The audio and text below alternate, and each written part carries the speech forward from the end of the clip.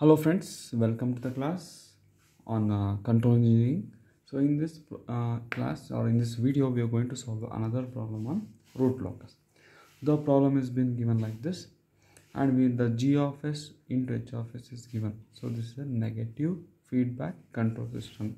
So very important, negative feedback control system. So g of s into h of s is equal to k divided by s into s plus 1 into s plus 2. As usual, the step number 1 to get the general information. So number of poles, so consider the denominator. Number of s terms, that is only 3, it is 3. Number of zeros, consider the numerator. Number of s terms is 0, that is equal to 0. Therefore number of branches will be equal to how much? 3. Okay, since p is greater than z. So next one, to find out the starting points of the branches. As we know, always the starting point of the branches are the roots of the poles. What are the roots of the poles? S is equal to 0, comma minus 1, comma minus 2. Next, ending point of the branches. So that is the roots of the s in the numerator. So we don't have any roots of zeros.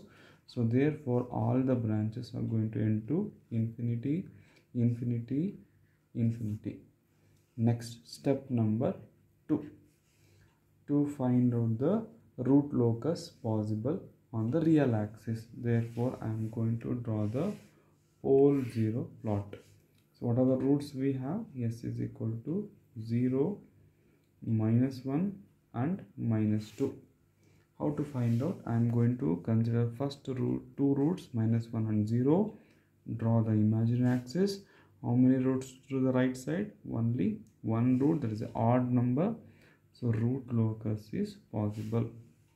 Now consider minus 2 and minus 1. Draw the imaginary axis.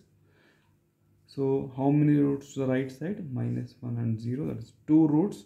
So therefore no root locus. Odd number, root locus is possible. Even number, no root locus. So root locus is possible between 0 and minus 1. Next, what is the step number 3? To find out the angle of asymptotes. Before that, we should know how many asymptotes are there.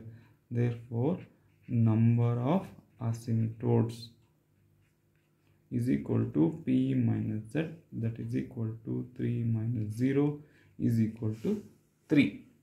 Next, what is the angle of asymptote? Theta is equal to 2q plus 1 into 180 divided by p minus z. Okay, so here q value is going to vary. 3 asymptotes are there. Q will be varying from 0, 1 and 2. See, therefore when theta is equal to, that is theta naught, that is q is equal to 0. So theta 0 will be equal to 60 degree. Okay, when theta is equal to 1, so it will be 180 degree. That means I am going to substitute q is equal to 1. Next, what is theta 2? That will be equal to 300 degree. Okay, so this is the values of thetas when q is equal to 0, 1 and 2. So this is the step number 3. Next, step number 4. What is step number 4? To determine the centroid, that is centroid is equal to summation of real part of poles minus summation of real part of zeros divided by p minus z. So what is the real part of poles? We have roots of pole, that is 0, minus 1, minus 2, minus 0, that is we don't have any zeros, p minus z, that is equal to 3. So that means the centroid is equal to minus 1. Okay, step number 5. To calculate the breakaway and break-even points. In this case, we are going to find out breakaway points. Okay, we have to calculate the breakaway points. So what is the for this we need to have a characteristic equation. Since they are telling it is a negative feedback system, the characteristic equation will be 1 plus g of s into h of s. If it is a positive feedback system, then it will be 1 minus g of s into h of s. If nothing is given, then we will be considering as 1 plus g of s into h of s only. If they specify, depending upon that, we need to consider here.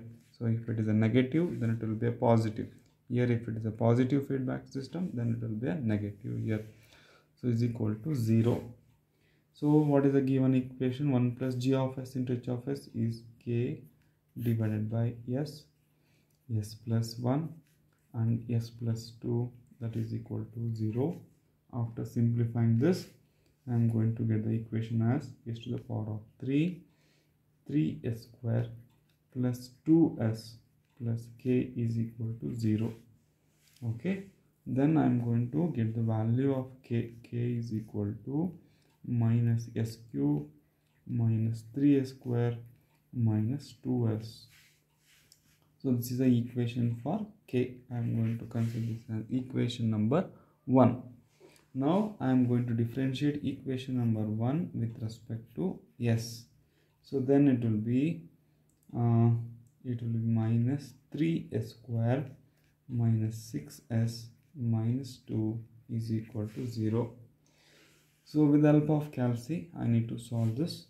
So after solving, I am going to get the roots of s is equal to minus 0.42 and s is equal to minus 1.58. I got the two roots. Okay. As per the predictions, the root locus is possible between 0 and minus 1. Okay. So there is no root locus between minus 1 and minus 2. So here, so s is equal to minus 0.42 is lying between 0 and minus 1. So therefore I need to consider this, and I am not going to check for this. Why? Because it is lying between minus 1 minus 2. So there we already determined no root locus. Root locus is not possible in this. Therefore I am going to check for the validity by substituting this value in the k, that is equation number 1, and I am going to find out the value of k. When s is equal to minus 0.42, the value of k that I got with the help of calci is equal to 0.384. So this is a positive value. Therefore this valid. So the only valid breakaway point is s is equal to 0.42 is the only valid breakaway point. So this is invalid. Why? Because it is lying between minus 1 and minus 2. Okay.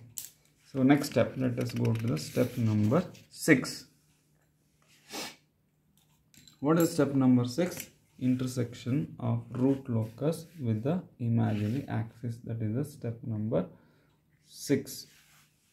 Okay. So for that we need to consider the characteristic equation that we found out in the previous step, that is s to the power of 3, 3s square plus 2s plus k is equal to 0.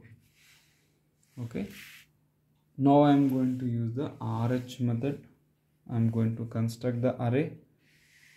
So the is s to the power of 3, to the power of 2, to the power of 1, and s to the power of 0. What is the coefficient of s to the power of 3? It is 1. Then s to the power of 1 is equal to 2. Then nothing, 0. Next coefficient of s to the power of 2, that is 3. Next s to the power of 0, that is k. Nothing is there, 0. So 3 into 2, that is 6, minus k into 1, k divided by 3, that is 6 minus k divided by 3. Then this will be 3 into 0, so 0 is there, 0. So in the same way I am going to use these two rows to construct this one. This value into this, minus 0 into 3 divided by this, I am going to come 6. k. Okay. Now for the system to be stable, what we need to do? So this value and this value must be positive. The first column of the array must be positive. Therefore 6 minus k divided by 3 must be greater than 0 and k must be greater than 0. So to find out the value of k, I am going to equate it to 0. 6 minus k divided by 3 is equal to 0. So after solving this, I got k is equal to how much? 6. So here k is greater than 0 and so this value must be greater than 0. So therefore the k value is going to vary. So this must be greater than 0 and it should be less than 6. So this is the value of k. So since when k is equal to 6, so this becomes 0. So that means it is marginally stable. When k value is equal to 6, it is marginally stable. So this is about the step number 6. Next, what is the step number 7? To check for whenever we find out the complex poles or complex zeros, we need to find out the angle of arrival and angle of departure. In this case, we don't have any complex poles or complex zeros. No need to find out the angle of departure and angle of arrival. Not applicable. Okay, finding angle of arrival and angle of departure is not applicable. So next, what is the another thing, I need to find out the intersection of root locus with the imaginary axis in the step number 6. For that, I need to consider the auxiliary equation, that is s to the power of 2. So what is the equation? So that will be 3s square plus k is equal to 0, right? So here I am going to substitute the value of k is equal to how much? 6. So therefore s square is equal to minus 2 after solving this. Therefore s is equal to what? Square root of minus 2. Therefore it will be plus is equal to plus or minus I 1.41. Okay, 1.41 I plus or minus 1.41 I. Though this is the intersection of root locus with the imaginary axis. Okay, so what is the step number 8? So I am going to combine this. I am going to draw the root locus. That is the step number 8, to draw the root locus by using the previous steps. For that, okay, so now I am going to draw the root locus. Okay, so I am going to draw a line at I am going to mark for each 1.5 centimeter.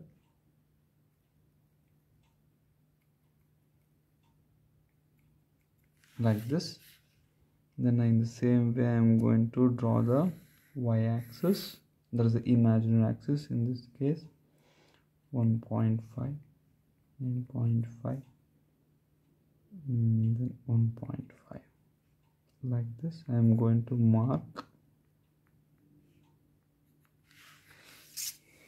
Okay, so this is a plot. So let us mark the various things. So what are the roots we have? So s is equal to 0, that is the first root. S is equal to 0, then minus 1, minus 2. So these are the roots that we have. Next, what is the centroid? So centroid, so here in this case this is a centroid, that is how much? Minus 1 is the centroid. And then angle of asymptotes. So what are the angle of asymptotes? Here in this case theta naught is equal to how much? 60 degree. With the help of protractor I am going to mark 60 degree. Then theta 1 is equal to 180 degree. So this is the theta 1, that is equal to 180 degree. Then theta 2, that is 300 degree. So from here I need to mark 300 degree. 180, 90. So this is 300. Okay, so this is theta 2, that is equal to 300 degree. So this is theta 1, that is theta 0, that is equal to 60 degree. So from the centroid I am going to draw the asymptotes like this.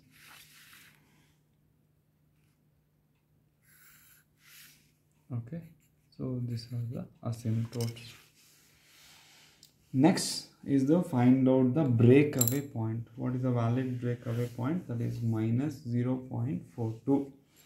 So somewhere here, so this is the minus 0.42 breakaway point, that is minus 0.42.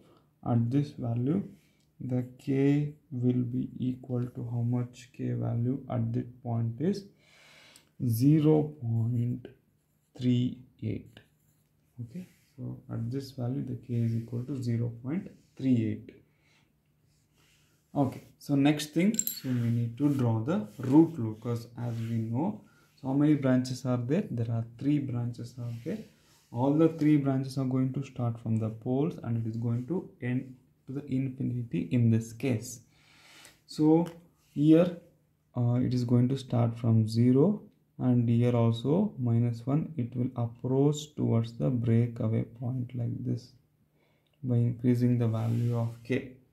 So when k is equal to 0.381, so the branch is going to arrive at this point.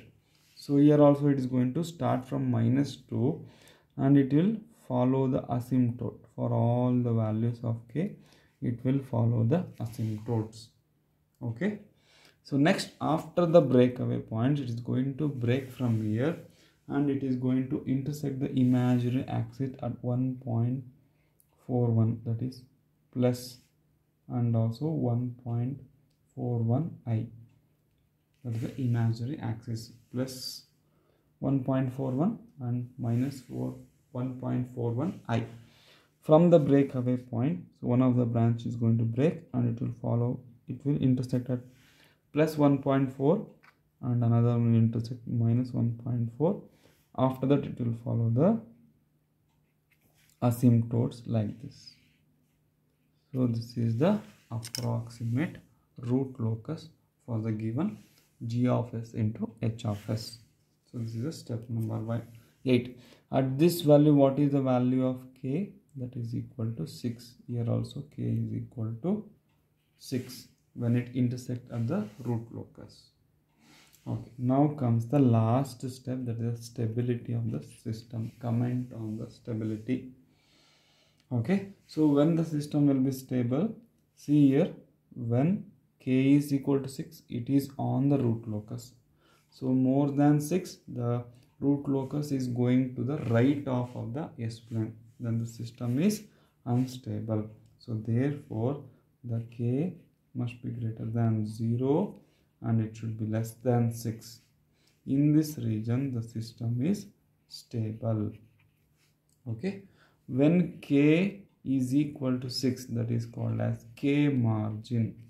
So that is marginally stable. When k value is more than 6, that is k is greater than 6, the root is going to the right half of the S-plane. The system is unstable. Okay, so this is what the comment on the stability. I hope you understood. Thank you. Namaste.